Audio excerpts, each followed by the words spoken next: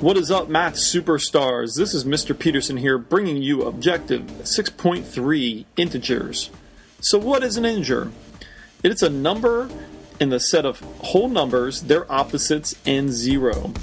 First, you learn to count from 1 to 10. Those are called natural or counting numbers. Then you learned about 0. When we add 0 to the set of natural numbers, it is called whole numbers. Integers are whole numbers and their opposites and 0. So in this section, you'll be able to identify and represent integers, order and compare integers, and identify and describe the absolute value of integers.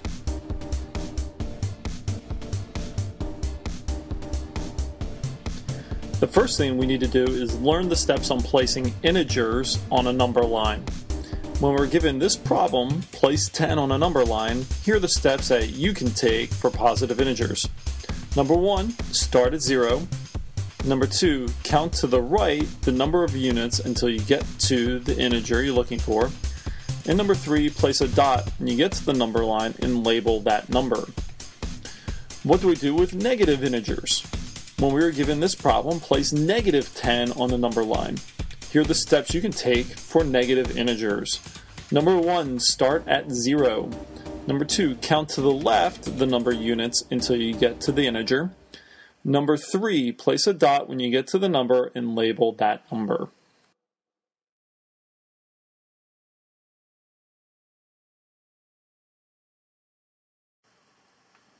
What are the values for A, B, C, and D on the number line? Since you already have the point on the number line, let's use these steps to answer this problem. So step number 1, we're going to start at 0. Step number 2, you're going to count the units until you reach the point. Step number 3, if you went to the left of 0, the integer is negative. In step number 4, if you went to the right of 0, the integer is positive. And in step number 5, you're going to write the integer that corresponds to the letter. So pause the video and take a moment right now to find the values. Then hit play to see if the answers are correct.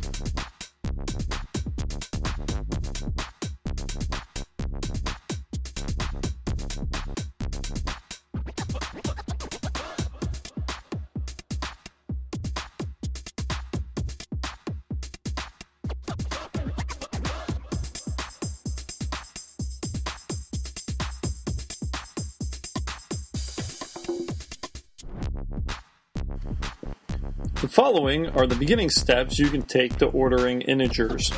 So step number 1, you're going to plot and label all the integers on a number line. And in step number 2, the order will appear starting at the far left being the least, going to the far right being the greatest. And in step number 3, you're going to record your answer and how they appear above the number line.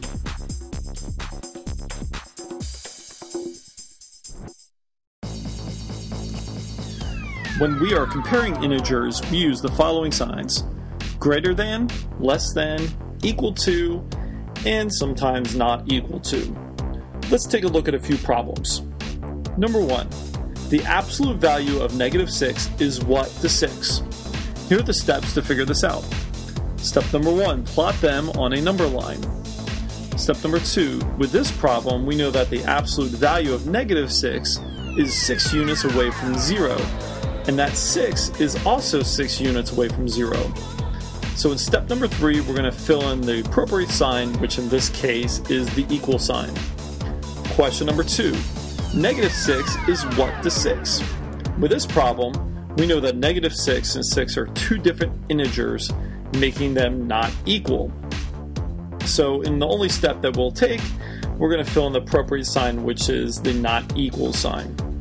But for these next two problems, these are going to be more common that you're going to find in the class, in quizzes, and in tests. So question number 3 is negative 1 is what to negative 7? So here are the steps to figure it out. Number 1, you guessed it, we're going to plot them on a number line.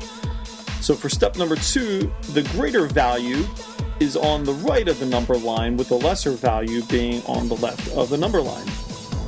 So in step number 3, the greater than sign is used. And I remember back when I was in 6th grade, we used the alligator eats the bigger number. So in the last problem we're going to look at, we're going to look at negative 3 is what to positive 6. So step number 1, plot them on a number line.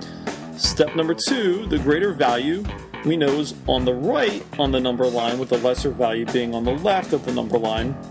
And in step number 3, in this case, the less than sign is used because the alligator eats the bigger number.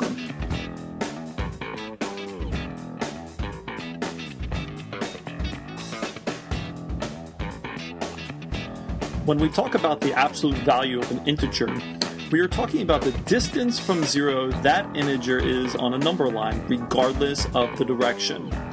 Let's take a look at this example. What is the absolute value of negative 6? So here's how we can solve this. Step number 1, plot negative 6 on the number line.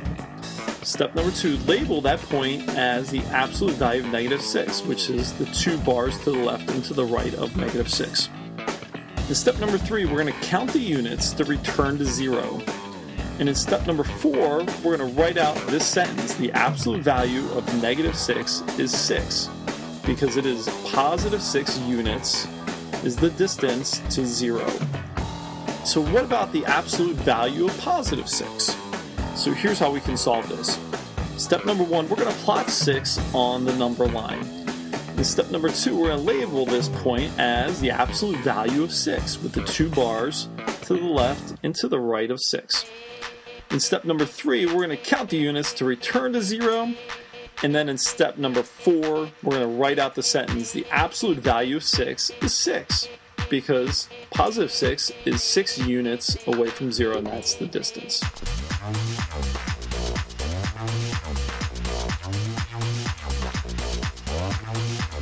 When we ask what is the opposite of 1, we are saying what integer is the same distance from 0, just in the opposite direction. So let's take a look at an example. So what is the opposite of 1? Here are the steps on how to do this. Step number 1, we're going to plot the integer on the number line. Step number 2, we're going to count the units back to 0. This will be how many units you count to find the opposite. Step number 3, we're going to go to 0. And in step number 4, we're going to count the units in the opposite direction to the new integer. And that number will be the opposite, so in this case it's negative 1. So let's take a look at another example. So what is the opposite of 5? Here are the steps on how to do this. So the first step is we're going to plot the integer on the number line. Step 2, we're going to count the units back to 0. This will be how many units you count to find the opposite. So step number 3, we're going to go to 0. And in step number 4, we're going to count the units in the opposite direction to the new integer. So in this case, it will be negative 5. So as soon as you identify the pattern on how to find the opposite of an integer, you'll be able to do this quickly in your head.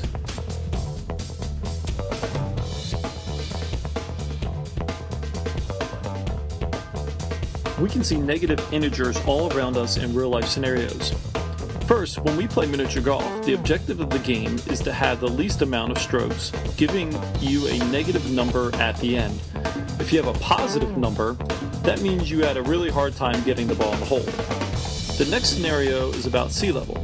There are areas of the United States that are classified as above sea level, at sea level, and below sea level. The mountains would be an example of that above sea level, giving you a positive altitude. If you live below sea level, that means you are below the level of the ocean, giving you a negative altitude.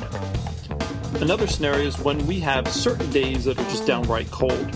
If the temperature is below 0 degrees Fahrenheit, that means you should wear a lot of layers outside and you'll have a negative temperature in Fahrenheit. In the final scenario, let me ask you this question. Have you ever owed your parents money? That means you had negative money and had to do some chores to quote-unquote break even or get back to 0.